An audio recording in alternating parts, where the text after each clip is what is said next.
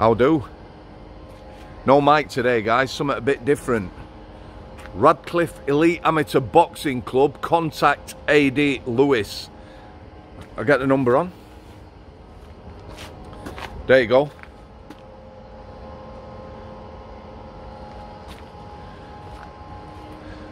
I'm going to be interviewing Ady. He's got a story to tell. Ex-British champion and Commonwealth champion. He holds a Lonsdale belt. He's got a Lonsdale belt. And I believe he holds the record for the smallest boxer ever to win a title at his weight. I'm going to go into the gym now. Just a little bit of a preview, and then I'm going to interview him in my studio. Here we go, Radcliffe Elite. This is a proper old school boxing gym. Let me tell you now, Ady, he's been at it a long time with his mate. They've had various premises. They hope this is going to be a success. They've spent some money here. They've put some graft in, new windows. They've got some sponsors. They are looking for sponsors. And away we go.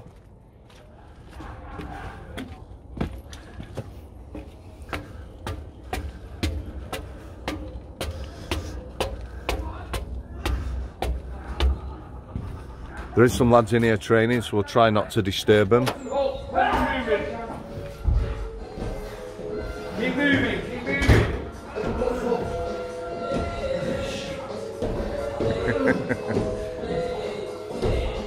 Step them up, keep moving.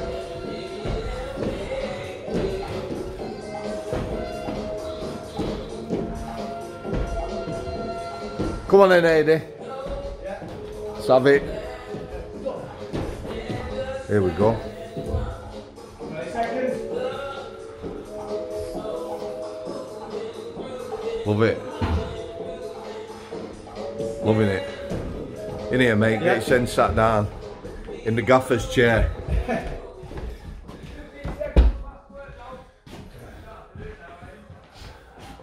Right, tell me about it, kids. What are your thoughts? My thoughts are, there's too many kids on computers, on the phones all the time. There's not enough exercise going on, which the mind needs and the body needs, you know. You sat at home, you're just messing about with computers and all the rest of it.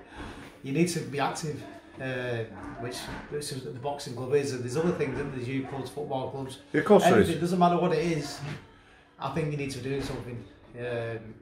Otherwise, you know, they're getting fat, you know, which is no good, obviously, for your health, for your heart, for your mind. I think your mind's most of it, because a lot of people are struggling with mental health these days. Yeah, of course they are. Of course they are. And I just don't think sit at home on computers and all the rest of it is any good.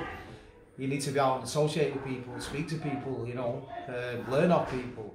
You know, I don't think you're learning off computers. You need to be actually active, talking to people, real life situations. Give somebody some purpose. Yeah, yeah. It's let's tell. So if someone wants to come along to here, you don't mess about, do you? No, I don't mess about. Like I said, I said to you before. You know, I've said to many kids, Coronation Street, I've said, if you don't fancy boxing, you're in the wrong place. You know, it's not a youth club. It's somewhere we're trying to learn you here. We're giving up our time.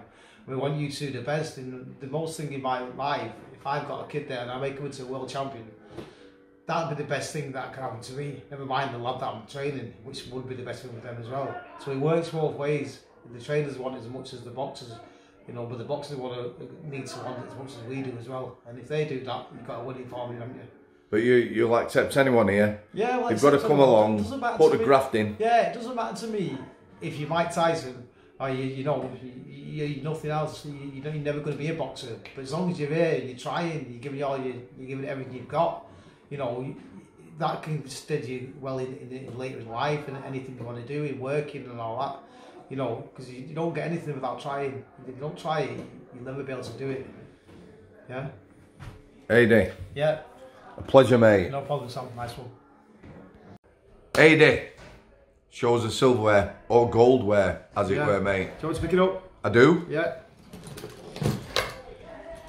Tell everyone what it is, how you get it, and what it means to you. This is a Lonsdale belt. Lord Lonsdale started boxing, so obviously that's why it's so prestigious. It's a British title. To get this, you've got to defend it or win it 3 times. So if you won it and defended it twice at that time, I think it's defended it 3 times now. But when I won it, I defended it twice. Obviously, I won it in Scotland, I defended it in London, and I won it in Liverpool outright. Obviously, it means a lot to me. This it's the most prestigious belt in boxing in my eyes, and even most of the pros will tell you, world champions will tell you that as well. So yeah. Quite valuable. Yeah, it's quite valuable, but I couldn't put I wouldn't sell this for anything. No, it's kept in a safe place. Yeah, it's kept in a safe place. That's my mum and dad's. So yeah, obviously, yeah. I would never ever dreamt of selling this, because it means too much to me. You remember what you did to get there, everything you had to do to win it and defend it and keep hold of it. So it means too much to give away. Yeah. Ady, top man, well impressive. No problem. Thanks, Sam. Cheers, dude. How do? All right, Sam. Yeah, this is Ady. If you want to come on the channel, guys, you got a story. You don't have to have been to prison, don't have to be involved with drugs or anything else. This young man, younger than me, yeah, going to tell his story today. Ady is a fighter. I think that's fair to say. Yeah, well, boxer, yeah. The boxers are fighters, aren't they? So yeah, definitely. So let's talk about you being a young lad. What age can you start boxing? Well, when I was younger, it was 11-year-old, because my coach was like old school, where you'd had to be 11 and that was it. And obviously at 9 or 8, I probably looked about 7. So I had to sit there and watch for 3 years whilst my brother was training. You went with your brother? Yeah, because my dad took us both down, because he was always fighting all the time. He was in the house, just to burn our energy off, really, because I'm hyperactive anyway. And so we went in, but he was only interested in my brother, because he was like 11 at the time and I was 8. Yeah. So I had to stand and watch. For 3 years? Yeah. But it makes you more determined then, doesn't it? You know, when you've been told you can't do something, you want to do it, don't you? Yeah. So 3 years, after 3 years, you get to fight. How did that go? Yeah, pretty well. But the first fight was all right. I won my first fight by stoppage in the first round. That was in Bury, actually. And how old were you then? I was about 11, nearly 12 probably at the time, because you don't just go straight into it. You've got to train for about a year to show how they want you to box, right? It's not a street fight, it's a boxing match, isn't it? So they put you into the style, don't they, which, you know, they want you to be. Is this amateur level? This is amateur level, yeah. What is the difference between amateur and pro? Amateurs is more, they're looking more for point scoring, whereas the professionals, they're more sitting down on your punches more. They're not moving about as much, and you got to really stand and trade, because as a professional, if you wasn't going to stand and fight, you won't get any fights. So was your size a disadvantage? It probably was, more so in the amateurs than the professionals, because if the 3 rounds you can get away from me, the 12 rounds is different. Sooner or later I can catch you, you know, try and slow you down, get to your body and work you out, really. So do you mind me asking how tall you are?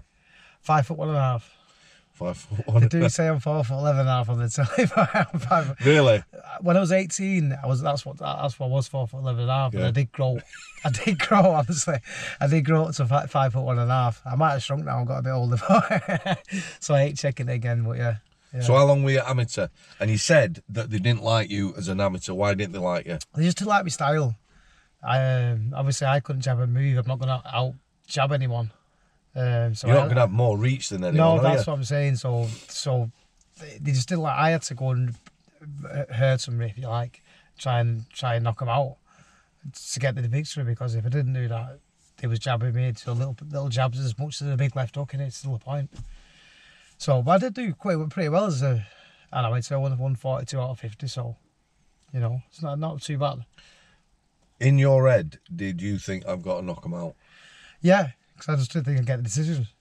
And plus, my heroes were Mike Tyson, Nigel Benn. The come forward fighters, you know, Rocky Marciano, people like that. They're the people I like to watch. And you emulate your heroes, don't you? Yeah, of course you do. And that's what I did. So yeah. How long were you amateur boxer for? From 12 till 18. I turned pro at 18. And what's that involve exactly? In which way? What is it? What is the difference? I know the difference in boxing styles, but when you turn pro, Yeah. Well, the rounds are longer, aren't they? You've got no top on. Your head guards have gone. Is it a decision about money, career? It wasn't so much about money at the time because I was living with mum and dad's.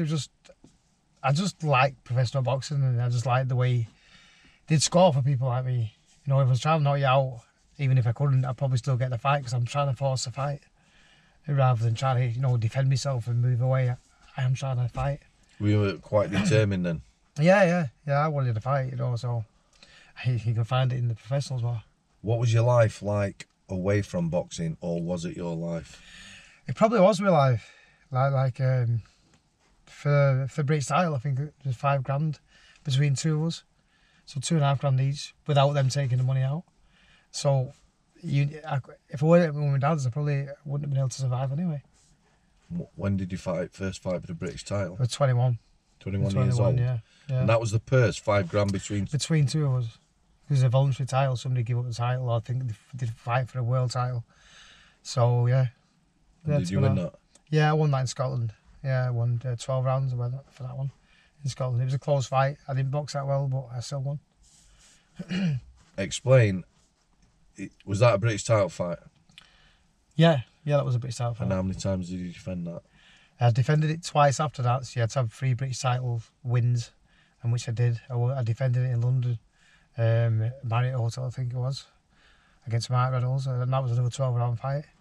And then after that, I fought Peter Coulshaw, and he knocked me down in the first round, and I stopped him in the 8th. So that was probably the best fight. Were you the favourite in all them fights? In my head, I was. It's true, isn't it? That's the truth. No, because listen. I wouldn't be there if I didn't believe No, that. quite definitely. You've got to back yourself. I don't think in the last fight, but I definitely not the went to Coulshaw because they're well known in Liverpool, and he just won a Commonwealth title. So I don't think I was his favourite there, but I won. And how long did your career last? I retired 27. To be honest, I wasn't living right. So-called friends and all that, they were not here anymore.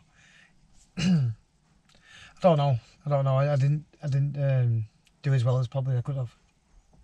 Do you think you could have gone longer? Yeah, definitely. If I'd put my head down more, and I trained hard on the fights, but it's in between time. You have too much time in between. Yeah. And then there was, Is it having someone to guide you? Yeah, a bit, because you never had that really. Not in them days. Nobody really looked after you. And the professional box anyway, I don't think they do anyway. Like that Sharon McClellan who got that Braden just getting Nigel Ben. Yeah. He's got no money now. And he's in a kip house in America, and no one's looked after him. All the money he made, Frank Warren and Dan Donking and that. Yeah. Yeah. So You would think that the money is in boxing at a big level. There'd be something to look after people who well, get they injured. should. Yeah, I think there is now, isn't there? Something now that there is now with football and everything else, isn't there? But in them days, I don't know. You have to look after yourself really, which had no guidance. Do you think he's missing out on youth? Are you disappointed when you said that then that you could have gone longer and it's the lifestyle away from boxing that? Because I know I'll ask you after. I know a lad who probably got to a similar level to you at 21. Yeah. And then he discovered nightclubs and women and he's very dedicated. Yeah, it is. Yeah. Boxing's hard. You're on your own, aren't you? There's no one else there.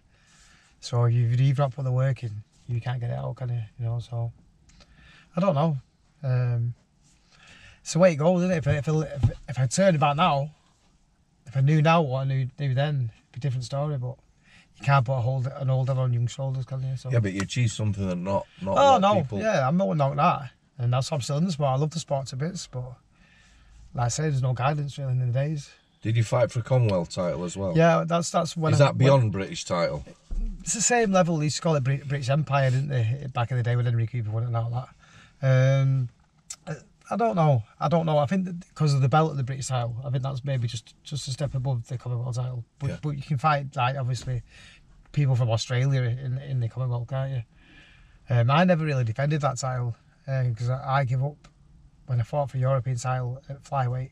Yeah. I got beaten that, and I was struggling to make the weight, just killing myself, just to make the weight.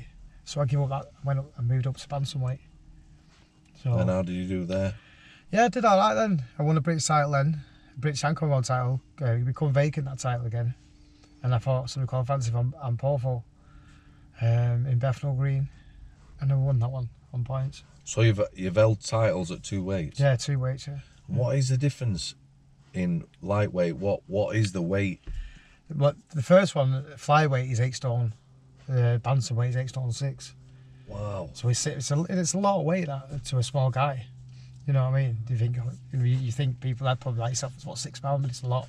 Because you down. What are you saying? No, but I'm just No, the yeah, quite average person. They used to say to me, "I'm a big shit," and you get, but that's wrong. It's not like that. Yeah. Because you're down to your last. But I really, my ideal weight would have been 8 stone 3, which was, it's out now, but it wasn't out then. It's called so Super in Fly. between, really. So Yeah. £3. £3 would have made a massive difference. Massive. So I was in between flyweight and bantamweight, and at the time there was no super flyweight, which there is now. Is there a minimum weight as well? There's a straw weight, but that's in world boxing, which all the Japanese do and more the No, Chinese. what I mean is, if you were, could you have fought at 8 stone at bantamweight?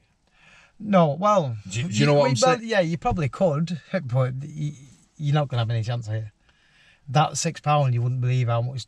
How much difference. It's something I've not thought about now, but Yeah. I'm actually thinking, like, honestly, £6 to me doesn't seem a lot. No, and it doesn't. The Probably average put person. that on in a weekend or lose it. To the average person, it doesn't. But we're down to our last. There's nothing on us at all. We're even dehydrating ourselves to make the weight. You're not drinking for 2 days. Yeah. So, well, I'd put £10 on. I'd be weighing, say, 7 stone 30 and 3/4, just under the limit. Then I'd be 8 stone 10 on the day, 24 hours. 24 hours, you put £10. Is that all water weight? Yeah, it's just anything. Your body's just grabbing it, innit? You're not used to it. That's quite brutal, that, isn't it? Yeah, but I suspect they're still all doing it now. I think they know more about diets than they did in my day. Because I just used to think starving yourself, and that's what I did. But there's not the right things to eat in there rather than starving yourself. Yeah. Which, obviously, I didn't learn that, and nobody told me that. I know, what do you call them? Coach. Not a coach, but I mean... Dietitian. Yeah, dietitian. I had none of them in the day. So did you just do your own thing? Well, basically, yeah. Were your coaches not telling you what to eat? Well, advising you. But they'd probably faint if I told them what I was actually eating. I was actually eating next to nothing, but a lot of it, again, was my own fault because I'd go up a lot in between fights. So I'd come back to the gym about 9 stone, 12, and having to get down to 8 stone. Wow, that is a lot. Yeah. You're talking about 8 stone 3, and 8 stone 6, what I mean. and then you're telling me you had to... But yeah, you go up. I think I went up to about 10 stone 4 once, and having to get back down to 8 stone. There's a lot of controversy at the minute in the fights, such as UFC and that, with these weight cuts, because there's been some absolutely shocking people coming in who made weight looking... Yeah. It's not good. It's the one thing that puts me on boxing is that, when I retired, about 2 years later, I think, I can't do that anymore. I can't starve that anymore. Too much. It is. It's too much. Right, so you retired at 27, yeah? What is your passion now? Still boxing, because I've run a gym since then. I had about 4 or 5 different places, but always... How long have you been in the gym business? Because I'm going to do a little video where we are now. I'll show you Ady's right-hand man, where it is. If you want to... What ages do you deal with here? From 8 upwards. So they can't start to box till they're 10, and they've got to be skilled fights where there's no winner, no loser. And then I think now it's up to 40-year-old now where you can... That's it for the amateurs. But yeah, from any of them ages, and we've got people older than that who just want to come just for the fitness anyway. It's not just about... We don't just say you've got to get in there and fight. a lot of people do boxing for fitness only, just for the mind. Yeah, of More course than they anything do. else, you know what I mean? And obviously the health, the body, everything. So how long have you been running gyms? Ever since I finished boxing myself, because there's a place in Radcliffe where I was going in between times, you know, when I never fight, I'd just go and do a bit of training there. It was like, just like a weights type of gym, and we had like cardio machines in there, which I just went and used.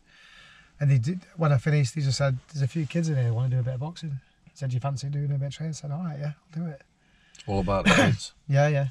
Just keep the kids off the street, and I have done really, I think, for the last 20 years, 20 years and more, you know, with some help with people like Mick Haslam, Dale Healey, Liz Norris, a few others. We've helped keep kids off the street, which is good, you know. And how long have you been in the premises you're in now? Not long. We've only started. We started in January here. We actually got the place about 3 months before January last year. I mean, there was a lot of work to be done. Let's say Mick Haslam did most of the work here. He did loads of it. Dale, I've met before, he's done a lot of work here. Yeah. There's been a group effort, and a lot of the dads, you know, the kids' dads and all that, because they didn't want to see us go by. Marcus Jeffries gave up a bit of money and all that to get new windows. It's been a you know, help by everyone, which is good, you know, to see like they care, because a lot of their kids boxers, they thought, yeah, we don't want them to fold. No, we want listen, to keep it's this all going. about the kids, you know me, getting them off the streets. Yeah, exactly. Stuff like that. Exactly, giving them something to do. You know, if you've got aggression as well, boxing's a perfect place to come. Yeah. Are you looking for sponsors or? Well, it's all, any help's good help, innit? You know, I would say we promise it's not for us, we won't spend it. It's for the kids. We'll put it back into the kids, and you know, if they've got new bags there, they're happy, aren't they? They've got new balls or new gloves, new gum shields, anything, head guards. There's loads of things that people don't realise you've got to pay for. Like even kits, so you know, when you go in boxing and different shows and all that, and boxes, boots, socks is a lot. You know, just to get going and keep going, and just to make them look good and look the part, really. Because you've got a kid, you know, he's not so well off from a working class family. Sometimes they need a bit of help, don't they? The family can't afford it, so if somebody can put some money in, quite definitely, it's always an help. And you work full time as well, don't you? Yeah, you work full time to pay your bills. This is a proper passion, isn't it? Yeah, it's just a passion. I wouldn't know what to do without boxing. I wouldn't know what to do. That's because I've always done it, you know. So yeah, I wouldn't know what to do. No. Hopefully, we'll always be here and we'll keep going. Yeah. But I don't think you should have any regrets. No, I don't have regrets. It's just I don't look back. That's why I keep busy. Yeah. You know, I think people who look back and then they start getting depression and all that, which I won't do that. my main thing, if I can get a kid to do a lot better than what I did, I'll be happy.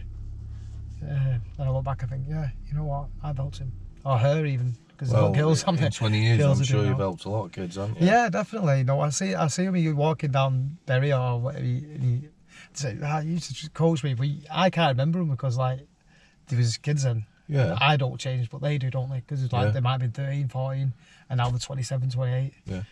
So obviously they remember me. Sometimes I can't remember them because there's how many kids coming in and out all the time, you know. So yeah, but we're enjoying it. It's good, even more so now with the new premises. Yeah. We're gonna have a look around the premises. Yeah. Is there anything you'd like to add? No, just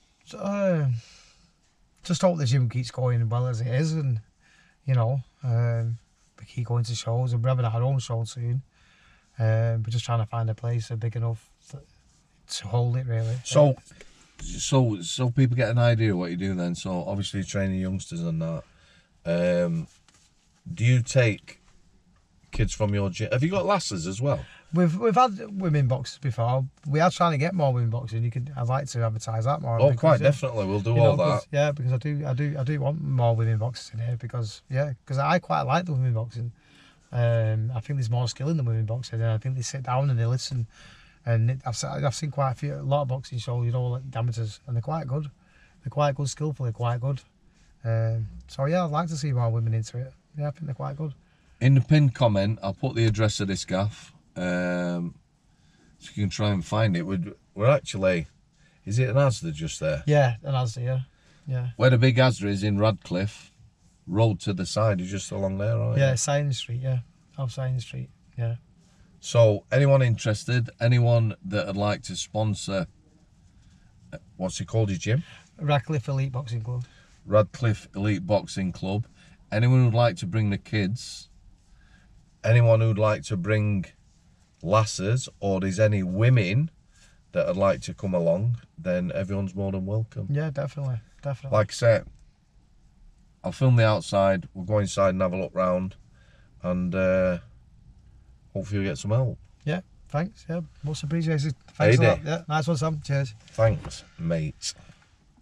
Thanks for coming.